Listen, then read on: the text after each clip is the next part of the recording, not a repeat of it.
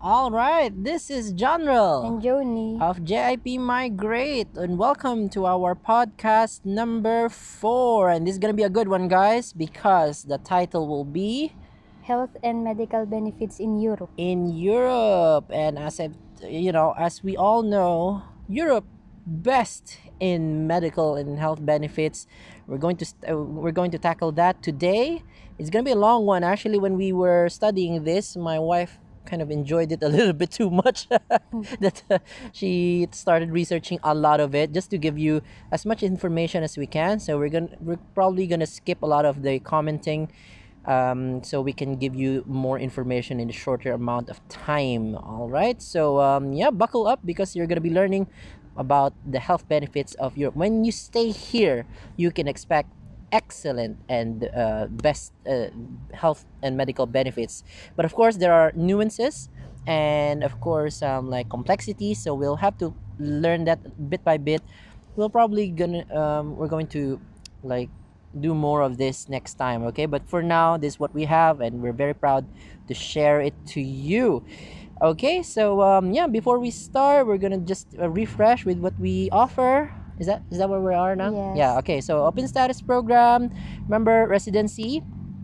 Without even studying anymore. All right. This is a more flexible, most popular program right now for JIP Migrate, and people like this program very much because they can become resident and of Europe without even studying, and they're more flexible, they're more free to go anywhere in the 27 countries of Europe, not only one, and enjoy the medical benefits of whatever country they go to. All right, so next, Next we have business pathway. business pathway. Just to let you know, guys, just some update on there are new applicants for, because when we saw this business pathway, it kind of reminded me of this client that we're going to have. He's a Turkish person. He's a Turkish guy, citizen of the USA. All right, and he has a business partner still in Turkey, and they're both going to set up a business here in Europe. Yay. Yay! It's gonna be a restaurant with Turkish coffee. He particularly mentioned Turkish coffee. They're probably gonna be importing Turkish coffee. Yes. Awesome stuff there. And we also have applicants for the open status program from Netherlands. Apparently, there are lots of workers in Netherlands apparently that have expired their papers, and they want to apply for this open status program because it will enable them again to be legal. So that's Yes. one of the benefits of this open status program. We also help those people who have had expired statuses or visas or anything like that, because it happens. There are lots of people who do that. They risk that, and now they have a solution. So just remember that there are quite a bunch from Netherlands. Apparently, I don't know why. A lot of people, maybe they're hearing a little bit about JIP Migrate there. We're very happy, and we're ready to help them. All right, so last one. Last one we had Student pathway. Okay, not too much applicants for here. Honestly, we don't advertise it that much anymore, but at least it's there. All right, so yeah, we help people get here through studying in different countries. All right, so at least it's there. Maybe we'll shorten it next time. We'll just remove that. We have lots more programs actually that we wanted to advertise here, like the asylum program. The we have for other countries as well, like what do you call this, independence visas, these kind of things.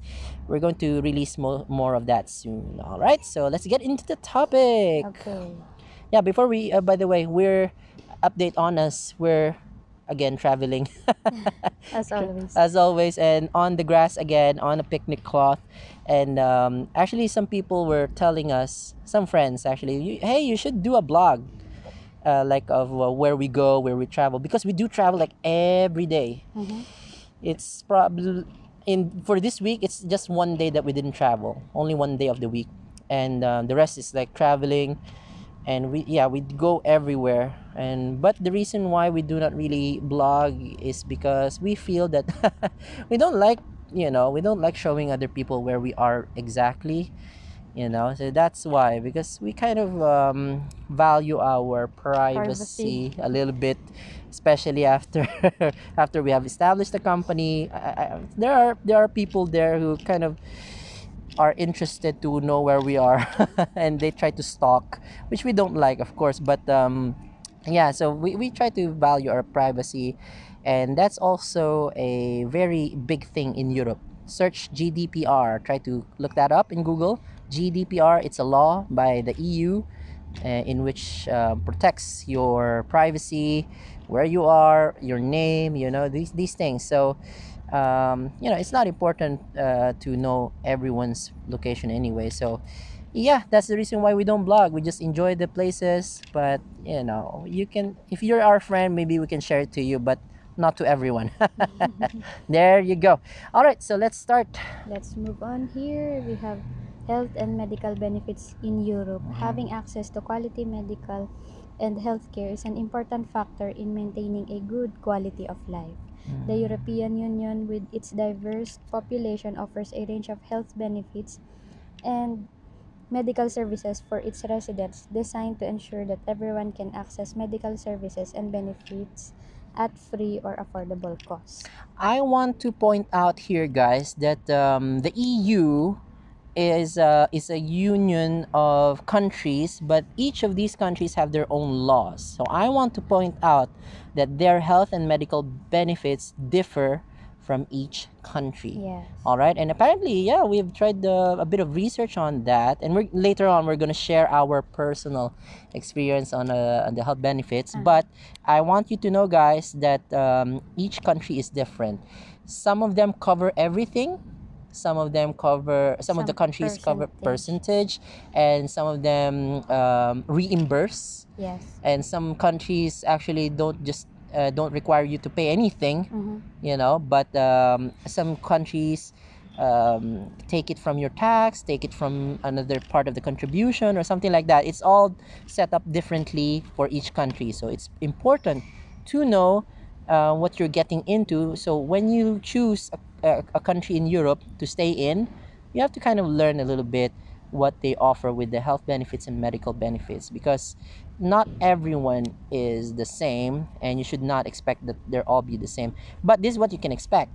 All of Europe is high quality medical and health benefits. I can tell you that. Definitely. From our own experience. So, okay, let's move on so that we can cover more ground. Okay, the countries within the European Union have different and similar systems in place to provide healthcare and medical services. Generally, in the EU, citizens have access to public health insurance subsidies for specific medical services and other benefits. So yeah, sometimes they have private insurances that can cover certain parts of the medical benefits. All right. Again, my wife Joni will kind of share to you some examples. Yes, here I can give you right some. now. Yeah. Okay. Here, most of the health services in France are free. France, yeah, free. Okay. Public health insurance covers up to 70% of medical costs. But the way the system is set up, first, you must pay for the services and then receive your reimbursement. When you visit the doctor in France, the healthcare system will typically cover 70% of the fees and 80% of hospital costs.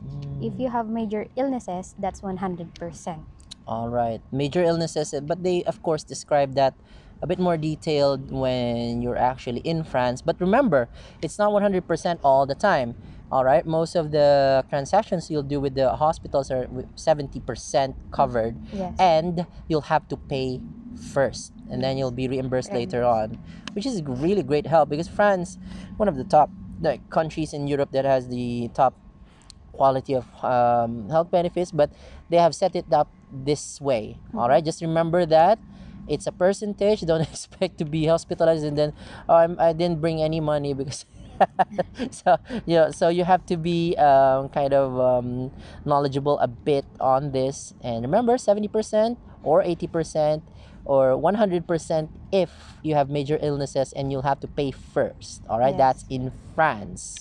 We can give another example. Go In ahead. Spain. Spain. Spain has a universal public healthcare system There you where every go. resident is offered free health insurance coverage. This type of system is made possible by a government fund where every employed resident pays a percentage of their salary towards social contributions in the form of taxes covering healthcare costs. All right, so here in Spain, it's a very different system. Okay, we kind of prefer this system more, I guess, because what they have set it up with is there's a contribution kind of fund that will be deducted from your salary when you work or when you earn money from business or from whatever income. Okay, there's a calculation there, and you'll have to contribute according to what you get. All right, and then when the time comes that you actually need the health benefit or medical benefit, you don't have to pay anything. Don't have to pay anything. So this is especially helpful for those kind of situations where you probably get an accident. You can't if, for example, some I don't want to be of bad vibes here, but accidents happen, and in these kind of situations you don't really think about payments or anything anymore. Yes. So this kind of system would be very helpful because they take care of everything already, because you have already made your contribution. The whole country is making contributions, so your accidents will be covered, your what else, like childbearing, even maternity Yes. leaves, these kind of things. All right, it depends on the country, but in Spain it's almost everything covered, but you'll have to remember you'll have to contribute a certain To the amount national to the national fund. Yes. It differs from every countries. There are lots of other European countries that were set up this way, and all right, the screen turned off, so we got cut off. So I was saying that Spain was one of those countries with this kind of system where they contribute into a fund, and when a person needs it through probably an accident or a surgery or hospitalization, then they get it for free, everything. All right, so that's Spain, and plus other countries as well. Just remember that Spain has that kind of system. So let's move on to Let's the next move area. on. In most countries, the public health insurance system is compulsory for all citizens with some exceptions. Yeah. This insurance typically covers both medical and hospital costs and offers reimbursement for some medical services such as general practitioner appointments and pharmaceuticals. All right, so yes, you can see here, just to tell you a little bit about most of the EU countries. They set it up this way. You first visit a general practitioner. All right, kind of like family doctors. How do they in Philippines they call it kind of family doctors? Family Yes, doctor, but it's general doctor. general doctors, and it's a bit of a different system. You have to visit that first, and then they will kind of refer you to a specialist. It's mostly like that in the EU. All right, because I think, yeah, it's an EU mandate. I'll have to check that, but that's what we have observed. All right, so you first visit a general doctor, and then you get to a specialist. All right, but if you need urgent medical attention, then you go straight to the emergency or the hospital. It's kind of like that. All right, you don't go straight to the specialist, because in our country, for example, or in other Asian countries that we have been to Malaysia, to Singapore, to other southeastern Asian countries. It's kind of like you go straight to the specialist sometimes. Like for me, I'm blind, so I visit the ophthalmologist quite often, and the real specialist ones, that those doctors that really specialize into like retina or something, I go straight to them. But in the EU, you'll have to get a referral first, and then go there. Same with the pharmacies. Yes, before of course, before you go to the pharmacy, you have to visit, right? You have to Yes. visit the general doctor first, get a referral Yes. or And prescription. get a prescription, then buy the medicine that has been prescribed to you. Yes, and sometimes this is ignored in Asian countries. They go straight to the pharmacy. Yes. So you can't do that in EU. All right, it's quite impossible. Which is a good system. It's kind of controlled. There's a dog there, but anyway. All right, so I think this is the best time to kind of share our personal experience about. You know what? Just the other day, guys. Not a week ago. Less than a week ago. I myself have been, ever since I was young, I kind of have this problem sometimes, a lot of times actually, that I get nauseous, dizzy very easily because again I'm blind. So maybe that affects it, when I'm in a moving vehicle, cars especially, and the buses. And so when I get to these kind of transportations, I get dizzy very very easily and starts vomiting, couldn't stand up. So that happened to me the other day, right? Yes. Okay, and then just to try out again, we were traveling that time, all right? So we were far away from home, and we were going back to where we should, like, to the apartment where we would spend the night. Okay, we couldn't walk back home after getting off the train. All right, we rode the train, got off the train. I was very dizzy. We had to stay outside, like lie down in the bench. I had to lie down in the bench because I couldn't stand up. I was vomiting, couldn't walk at all. Right? So we kind of spent some time there, and I tried to rest a little bit, but it just won't go away. I still couldn't walk after like 1 hour of rest or something like that. Then Joni kind of got worried, and she started dialing the emergency number. Yes. Yes. So in different countries, it's different. Each country has their own emergency numbers. Sometimes 110, 112, 122. It's different each country. Okay, so we'll have to check each country. But anyway, she dialed the emergency, and she talked to the dispatcher a little bit for like probably 2 minutes, and like 5 minutes later, an ambulance came. Yes. Right? Very quick. Very quick, and they started to check me with the blood pressure and the oxygen and everything. Tried to see my mouth, see if there's anything wrong. And um, the amazing thing there actually for me was, in that ambulance there was a doctor and a nurse, professionals, because for us who came from the Philippines, this never really happens. When you call an ambulance, first of all, you have to pay big money. Big one. Big money. Yes. You're already dying, and you you have to pay. Anyway, that's what happens in the Philippines or other Asian countries, we know. Plus, if you call an ambulance, sometimes they don't really put a doctor inside or a nurse inside, because that's gonna It's like just transportation. just to the go driver. To the hospital. Yeah, just the driver. Because if you put the professionals in, it's gonna cost Yes. more. Yes. So that's what happens in countries like ours, in Philippines. So I got really amazed, and I was impressed that, when the ambulance came, there was a doctor and a nurse, and started checking me with everything, and actually gave me some medicine, injected some medicine. I don't want to tell you where where they injected it, but that gives you a clue. It's there in one part of my body where. Where they can give. Yeah, they can give the medicine. Anyway, let's not talk about that. But the amazing thing there is, that all of that happened while I was lying down on the bench, like outside, just beside the road. They kind of responded quickly, and they even have the medicines. They have the professionals, not only the drivers. And it's very quick, it's very professional. And they're very well equipped. Yes. That's what I can say. So kudos to Europe for giving this kind of benefit, and when somebody would need, especially those people who got into an accident, the professionals can really handle them even Yes. beside the road. You Yes. don't have to die first before you go to the hospital, which kind of happens in the Philippines, we know. And we're not exaggerating, guys. If you're not from a country like Philippines, we are not exaggerating. Hospitals cost a lot, the ambulance costs a lot, and they won't even give you a nurse inside the ambulance. And Ambulance in Philippines, they charge like a deposit, a yeah, big amount of money, and then they will charge you for another every kilometers until you every reach. kilometer they run They run, yes. while you're dying. Very unfair. Well, we can't blame our country. We love our country, but I think that's one effect of poverty and maybe corruption.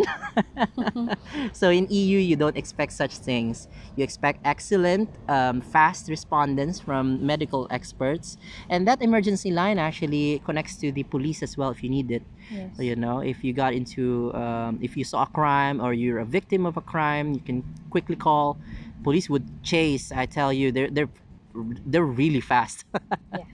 And I tell you, we were traveling that time, and we can rely on the benefits of the European Union actually gives. So yeah, that's our personal experience. We can vouch for that. Excellent health care, and fast respondents that you can rely on. You don't have to die to go to the hospital. You don't get charged. You don't get charged. Did we pay for anything? Not even a single penny was Not charged. Yeah. They gave me like a few injections of medicine, Mhm. and they checked me with professional instruments, and they even gave us a lift home. Because I didn't Yes. want to go to the hospital. I kind of said, no, I don't want to go to just ride us back to the apartment, because I didn't want to, I didn't want to spend more time outside. So that's why. Yeah, but we could. The doctor was saying, hey, you should, we can bring you to the hospital if you feel like, you can rest there. So it's actually for free as well. Yes. So yeah, that's our personal experience, guys. So I hope that kind of inspired you, that when you live here, the investment that you put will actually turn into those kind of things. It's very well worth the investment of coming here. Mhm. Yeah. So yeah, just wanted to share that. That's actually one of the reasons why we wanted to tackle this topic as well, because of that recent experience. All right. Yes. So what else do we have? Next, we have here. Additionally, residents of the EU are entitled to subsidies for specific medical procedures Mm-hmm. such as childbirth, certain dental treatments, and surgery. In addition to the public health services and benefits, there are also a number of private health providers in Europe. These private services offer a range of health insurance plans which can be tailored to meet individual needs. It's Yeah. very special. Yeah, individual needs. I wanted to add on this as well. Again, guys, just to remind you, I'm blind, and I requested some special medical instruments for that are related to my blindness, like a Mhm. bicycle, Yes. tandem bicycle, a They cane. do provide They do provide those kind of things, yes. and they even provide a laptop or a phone that talks.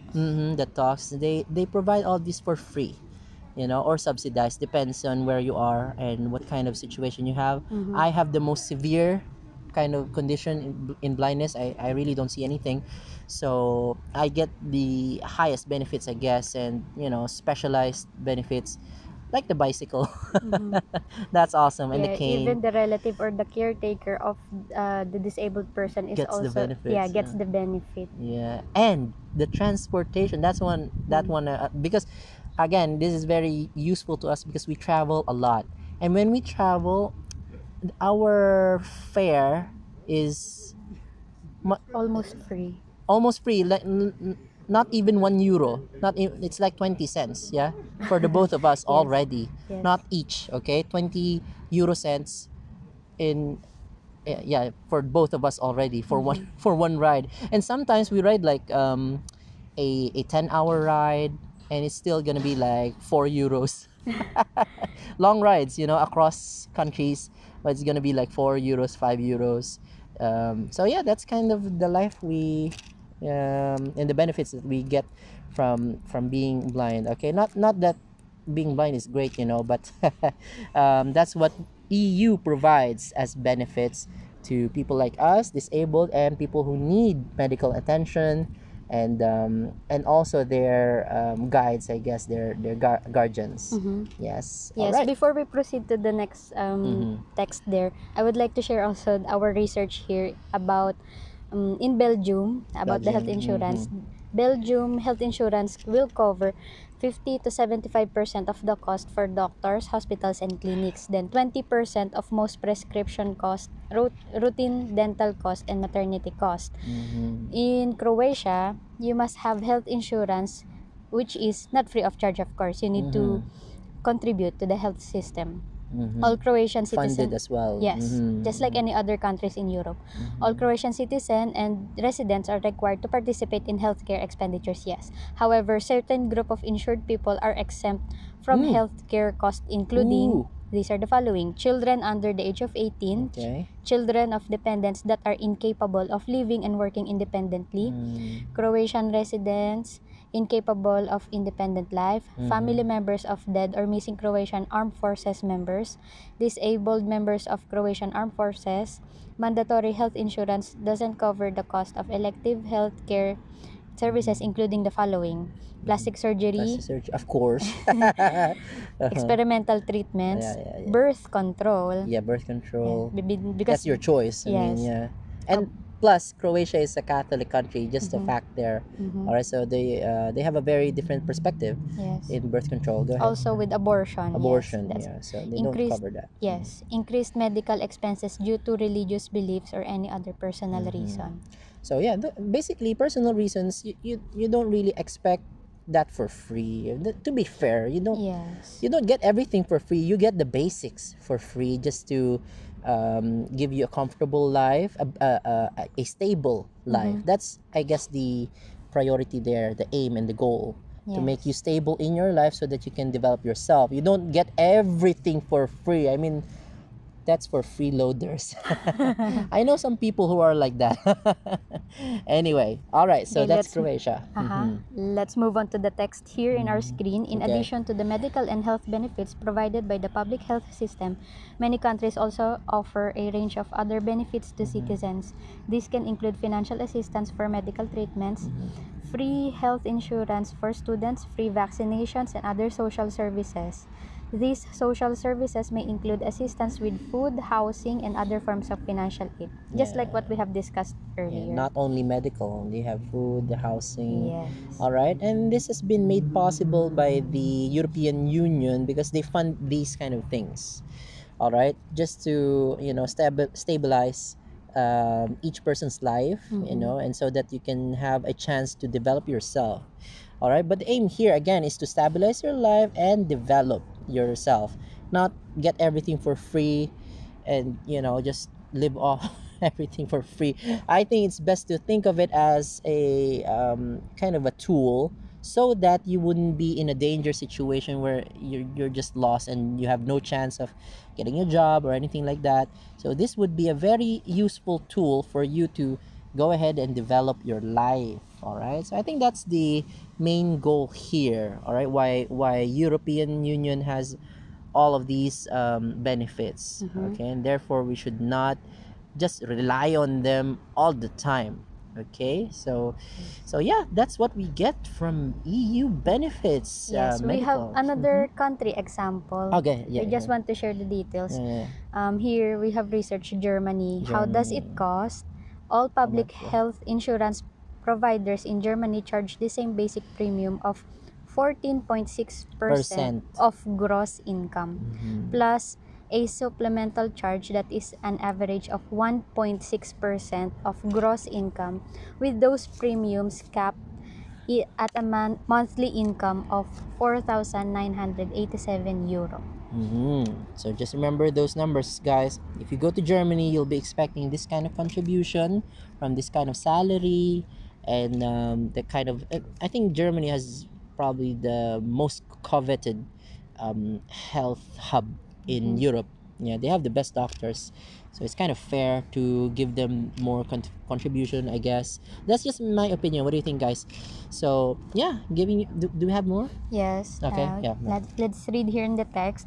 The European Union is committed to providing citizens with access to quality medical and health services through the public health system and the various benefits and subsidies available.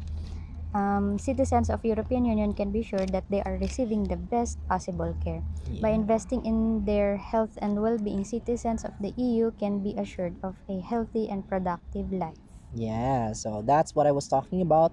This is a tool for you to have a healthy and productive life, not to have a life of zero expense and living off free stuff. I think the better goal is to have a productive life where you use this to stabilize yourself, develop yourself, and be of benefit to the, I guess, to the economy or anything like that. All right, so those are just some of the countries, and as I've told you, my wife Joni have been enjoying researching this. She really spent some time to read all of those countries. We have more, but we're going to tackle probably more of that next time. Yeah, so we Yeah. can discuss more infos and research for you next time. Yes, we'll do some more research of each country. I guess there are 27, so it's gonna be a project for the future. All right, so I hope that gave you more information and clarified some of the questions that you have regarding the health and medical benefits in Europe. So this is one big reason why you should come here to Europe and migrate. I mean, if you don't have these kind of things in your country, then all the more reason you should come here. And it's very possible, all right, Yes. because Europe is needing more people, as you have known.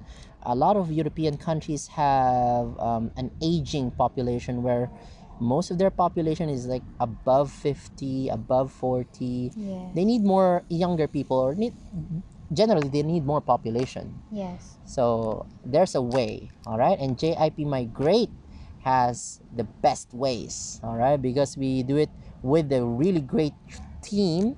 I'm really proud of our team, I can tell you, and we Yes. have the best solutions around. I don't see any other service providers that offer the same kind of services at a higher level, and we're very proud of that. Okay, I mean, first of all, like, firstly, I'm very proud of the team, not only to us, because we do it with a team. Very proud of the team. So kudos, JIP, my great team, and yeah, more power to you guys. All right, not only to us, the owners, but to the team. We really love them. All right, so I guess that's all of what we can share for now, because we're gonna have more next time. Don't worry. So if you enjoy this kind of content, then of course, please watch our other podcasts as well, and we have more coming up. All right, so this has been John Rel And Joni, of JIP Migrate. If you want to migrate to Europe, contact Contact JIP JIP Migrate. Migrate. We We enable enable possibilities possibilities for to those who are ready to move. See you here in Europe. bye.